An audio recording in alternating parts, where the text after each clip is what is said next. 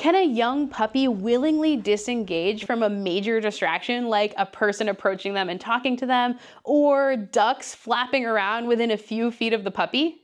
What if you're 20 feet behind the puppy, not even in their field of vision? Yes, they absolutely can, and today I'm going to tell you how you can achieve these same results with your puppy. So today I strapped on a GoPro so that you can get a first-person view of how I train a service dog prospect to make good decisions, whether they're distracted by people or livestock or other dogs, in a way that doesn't involve me having to constantly nag them or tell them to leave it all the time or use obedience heavily as a management tool. Good decision-making for a service dog is crucial, especially in the event where a handler might have a health event or isn't able to offer a lot of support and the dog has to make decisions on their own.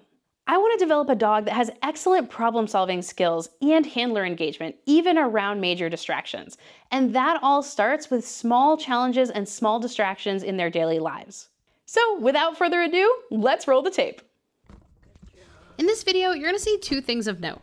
The first is a short clip of how I manage a long line safely around a person who's looking to approach my puppy, as well as how I handle a major distraction of livestock and ducks that 4-month-old Maeve is interested in.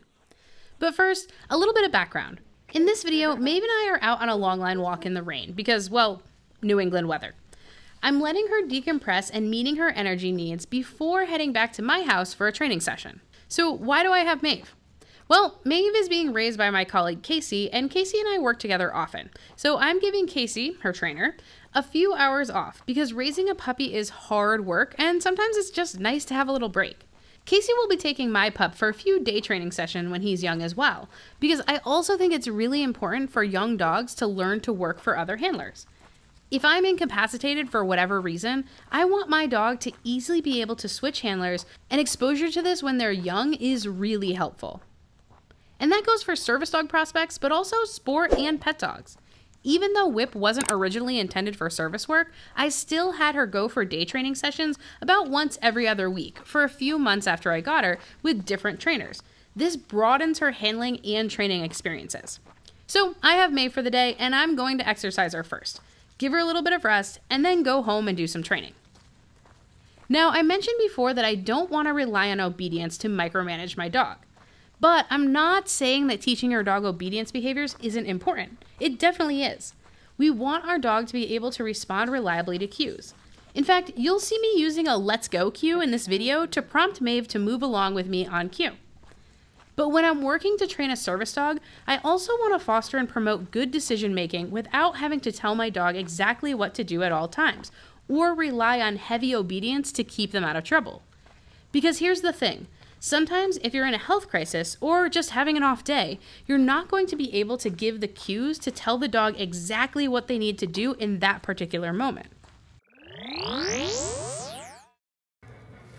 So to accomplish this type of good decision making and redirection to handler around distractions, I reinforce heavily for offered attention. If you saw my recent day in the life video, you'll actually see Maeve getting reinforced for looking at me around distractions. I'm not calling her name, making kissy noises, anything. I simply allow her to look at the thing, and then when she looks away and back at me, I mark and reward. If you want to learn more about how I structure a public training outing like this one, check out September's Patreon deep dive on what I train when I'm out with a 12-week-old puppy. Because by doing this offered attention exercise consistently, you'll find that over time, you'll have a dog that sees distractions as a cue for disengagement with the distraction and re-engagement with handler. And that process will be faster and faster the more you practice. So Maeve has had a lot of reinforcement for this type of offered attention prior to the events you're about to see. And before we get to the offered attention example, let's talk about long lines. I love a good long line, always attached to a non-restrictive harness. The long line Maeve is on is about a 30-foot long, lightweight biothane line, which I'll link to down in the description. I find this to be a great length for giving a puppy freedom and to minimize pulling. Because when a puppy is this young, they're not going to have their loose leash walking skills completely polished yet, and certainly not for long distances. And even if they did, I want to give them a safe way to practice freedom and off-leash skills with the safety of a long line in case I need it. When we think about any leash, we want to think about it like a seatbelt in a car. It's a seatbelt and not a steering wheel. It's there if we need to use it for an unexpected event, but it's not there to maneuver the dog or drag them in the direction we want. So here you'll see we come upon a man working in the barn who starts talking and coming towards Maeve. Assessing the situation, I see that this is going to be a tough one for Maeve to ignore. So how do I respond? I begin to loop up my long line. Notice how I don't wrap it around my wrist, which could become dangerous. I want to shorten it enough that if she doesn't make a good decision, she isn't able to run up and say hi to the man, but I don't tighten it, as I want to give her the freedom to make good choices without leash pressure. Now, because the man is getting closer, instead of waiting for Maeve to disengage on her own, I decide to give her a cue that means let's go. In fact, the cue is let's go. It's actually something we were working on very briefly during the walk without these types of major distractions around. To practice, I would give her the let's go cue and then change directions to encourage her to follow along with me, without having to actually recall to me, as overusing a recall can make it less reliable out in a distracting environment. So let's go isn't a proofed cue here, and it's more of a suggestion and a verbal connection with Maeve than anything else at this point. Now in this particular instance, yes, my cueing to her could definitely have been cleaner, but overall I'm pretty pleased with this outcome.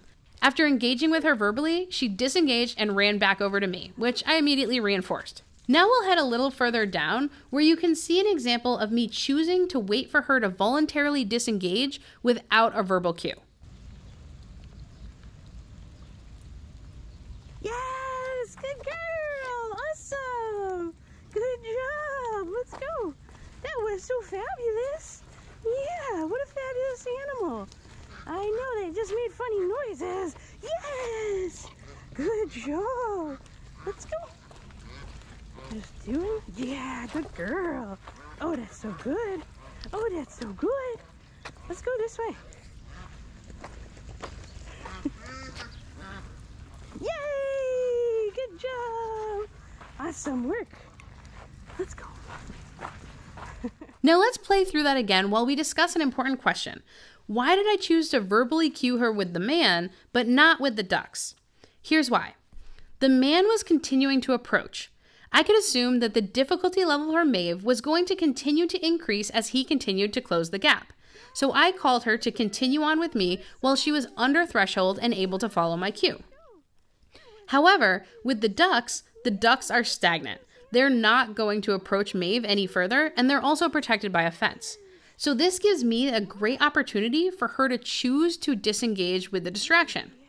It's really a matter of distraction level. The ducks are a captive audience and they're not going to become increasingly more distracting, and so I give her the space to work it out on her own. And she does. Now she does go back and look a few times, but then without help she disengages again and follows me. I don't mind her exploring her environment at this stage in the game. We want her to know that all these things exist, and then I'll be right there to reward her when she makes desirable choices, increasing the likelihood that she'll make more good choices in the future. What a good girl.